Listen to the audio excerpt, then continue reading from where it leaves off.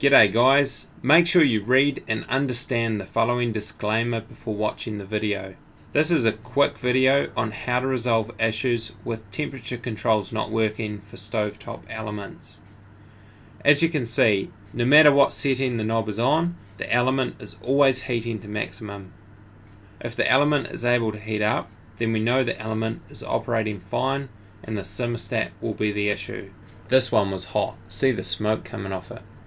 Before you pull the oven out, throw on some gloves, it gets pretty greasy. Flick the isolator off first.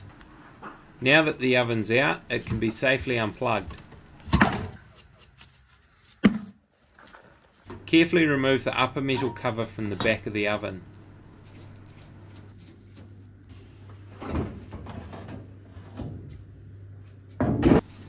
Inside the back here, you can clearly see the 4 blue Simmerstats. The problem one is this one on the far left of the video. I'll remove the 2 red cables from the back of the switch to provide adequate space to remove the Simmerstat. Keep note of where connections are supposed to be if you do unplug any. Now remove the knob. It should slide off without needing too much force. Behind the knob you'll see a steel hexagonal nut. Grab some long nose pliers and loosen it off a bit, turning anti-clockwise. Once the nut is loose enough, you should be able to slide the Simmerstat upwards into the large hole where it can be removed from the back of the oven. Pull it out of the way, but do not disconnect any of the wires yet. Ensure you have purchased the correct Simmerstat for the oven model. This one's a Smith SM215K. Being universal, I find it is the most commonly used Simmerstat for freestanding ovens. Open it up and slightly twist the nut onto the new Simmerstat. It should look like this. Check that the orientation matches the other Simmerstats and slide it back in through the hole.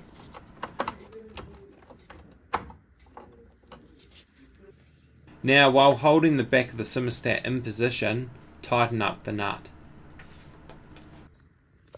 Now transfer the cables, one at a time, from the old Simmerstat to the new one. Ensure each cable clips into the same position on the new Simmerstat. It is good practice to take some photos before disconnecting any of the cables in case you fail to remember which terminal the cable was originally connected to. As you plug each cable in, make sure the connection is completely secure and is not loose.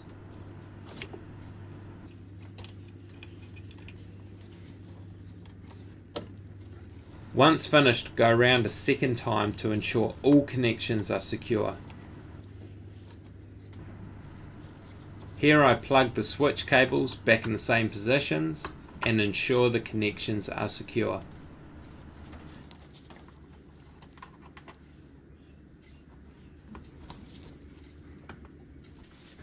Clean up any grease from behind the knob and clip it back on. Turn it around to check for the full range of movement.